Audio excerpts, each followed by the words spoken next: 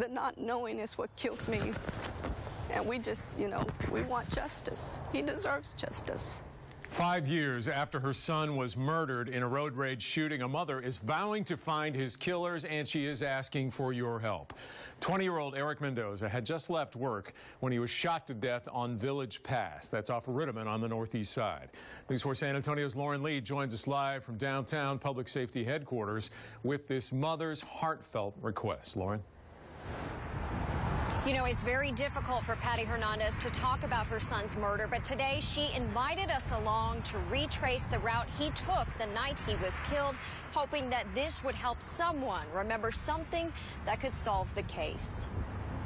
I feel I'm close to him right here. Patty Hernandez visits her son's gravesite nearly every day. They took something from me that can never be replaced. In the 5 years since 20-year-old Eric Mendoza was murdered, she has often wondered where he would be today. Yes, I do. I do. What he'd be doing. A lot of his friends have children already. Who killed her child is still a mystery. Patty avoids the area where it happened, but today she retraced his route. Eric left work at Frito-Lay at 12:45 in the morning, October 21st, 2010, a few hours early. He headed from here probably down to Space Center, and at Space Center he took a left, and I'm pretty certain of that. He drove northbound on the Interstate 35 access road to Rittiman. We're not certain if they were, if his killers were coming on the access along with him or if they exit off the interstate. But we know that they cut him off.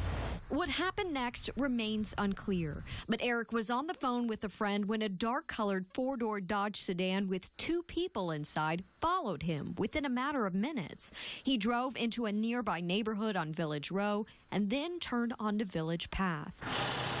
Neighbors heard the gunshots.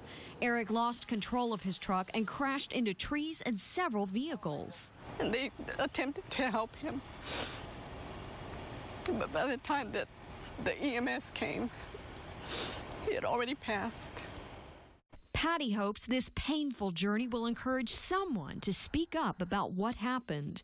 Eric's life ended here, but his mother's quest for justice never will.